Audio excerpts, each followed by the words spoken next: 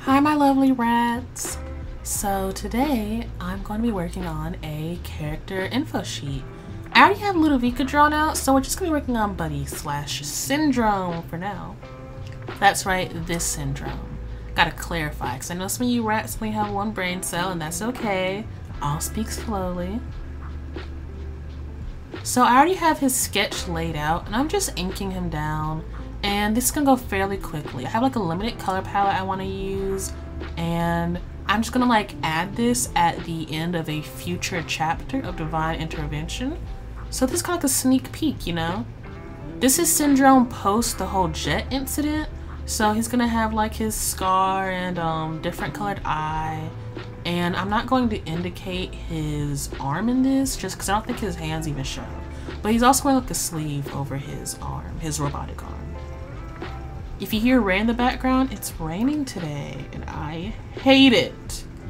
I was supposed to be going out. I'm supposed to be outside right now, but it's raining.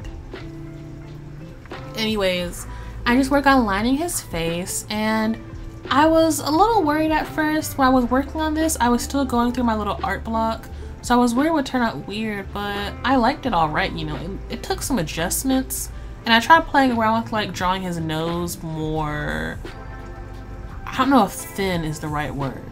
I didn't want to have so much aggressive line art, if that makes sense. I saw a post saying how men in mangas and manhwas and all that, how they look attractive because they only have 2 nostrils and their nose isn't so visible. But I stuck with it for as long as I could. So like that's like something different for me, the way I drew his nose.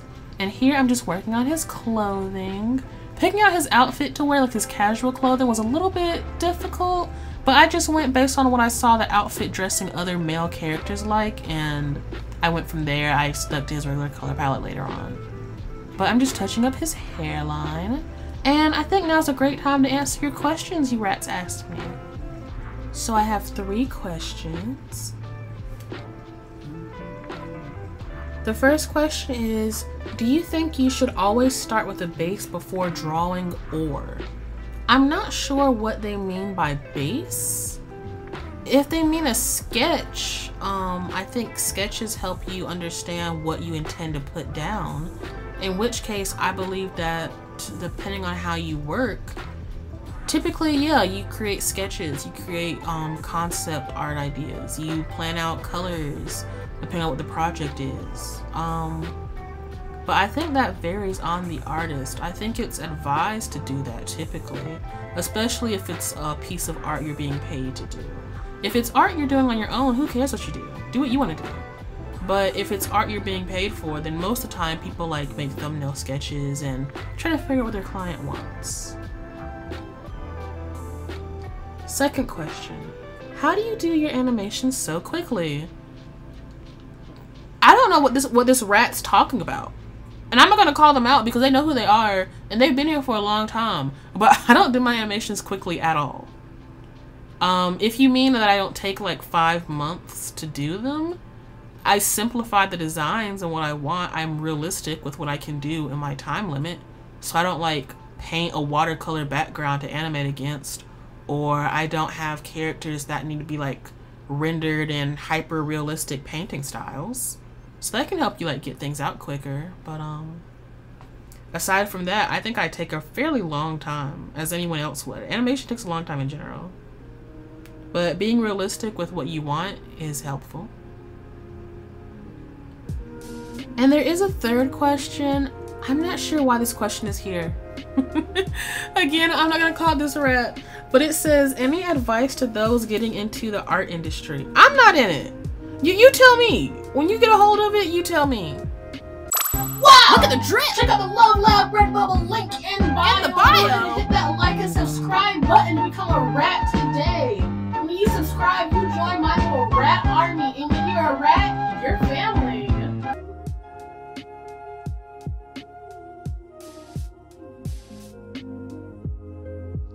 So, back to the drawing. I'm just working on the shoes, and I wasn't sure about them at first, But I ended up settling with that, and then as you see, I went back and I added in the line art for his nose because I couldn't take it.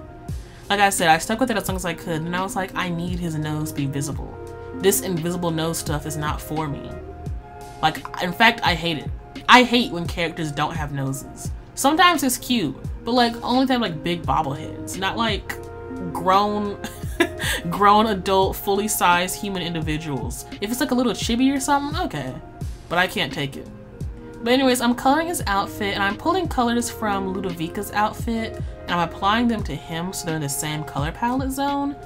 And you will watch me go over this color palette multiple times because I was struggling.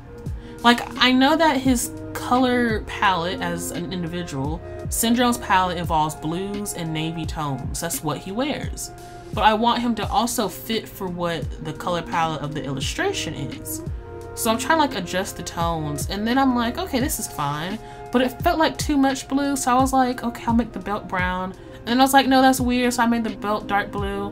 And then I'm like, the belt buckle's too bright, and I darkened that. And then I'm like, well, no, there's too much blue now. So then I tried like adjusting things that way he like doesn't, his outfit isn't so overpoweringly blue. And then I was like, maybe a pattern would be nice. A pattern would like break up all this darkness and blue. And a dark outfit is okay, but for the simple illustration I'm doing, I felt like it was too muddied. Like, his silhouette is distinct though.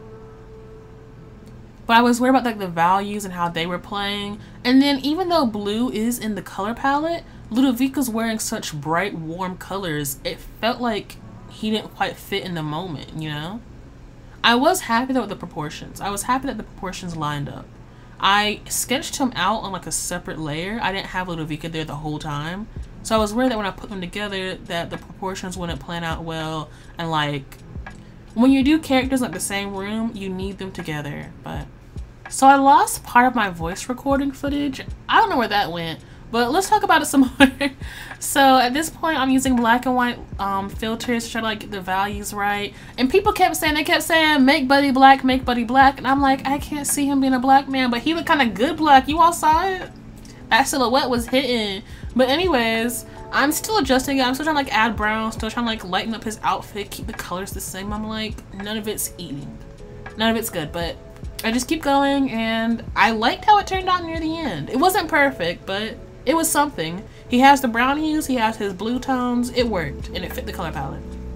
At this point, I'm adding him onto the character sheet, and I'm just like fitting him into the scene.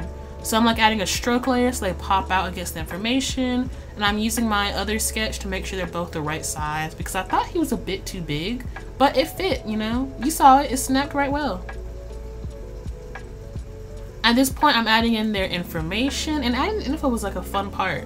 I got to develop some things about Ludovica better, as well as understanding some things about Syndrome more. I had to fudge a few areas, and for what I didn't know, I had to like get rid of it, but whatever. Also, I wrote down 5'6" incorrectly. I'm seeing that now. I think I swapped the comma and quotation usage, but yeah, none of you saw that. At this point, I was trying to like figure out a new movie name. That way it's not so obvious what movie I'm referencing. I mean, it's not an official piece of media. I can mention movie names, but I thought it'd be fun not to. I thought it'd be fun to like do a spin on what we all know it's supposed to be.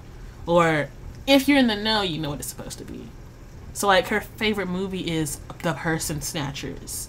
But the movie geeks know what it is. The movie geeks will understand. At this point, I'm just adding in more stuff. I read cats, comma, wrestling. I didn't see the comma at first. I was like, cat wrestling? When I put that down? That sounds really cute, but also really concerning. Why are they pitting these cats against each other? But yeah, if you hear it raining, sorry about that. It's really pouring down right now. I think it's like supposed to be snowing in some areas, so I guess that's why. But anyways, I keep like moving them around. Ludovica fits well into her moment. But not Divine, Buddy, he's so bulky that he like cuts into the speech, the text. So I'm like trying to figure that out and arrange things that way. And I'm just replacing all of Ludovica's information with his information. And everything I put down for him is like information that I understood from implications in the movie concerning his character type. as well as like just like usual stereotypes. Like I made his favorite drink a rum and coke, but then I was like, is Coke just a name for soda, or is that like a specific thing? So then I said rum and cola because I figured cola was like a general term for just brown soda. And I was gonna do a favorite movie, and I was like, I can't just put on an old movie, so I put on his favorite music instead. I know what his favorite music is, or at least I know what music he was depicted enjoying in the Syndrome cutscene for the Incredibles Lego game. But I just keep adding more information. I replace what I need to. I add his likes, his dislikes.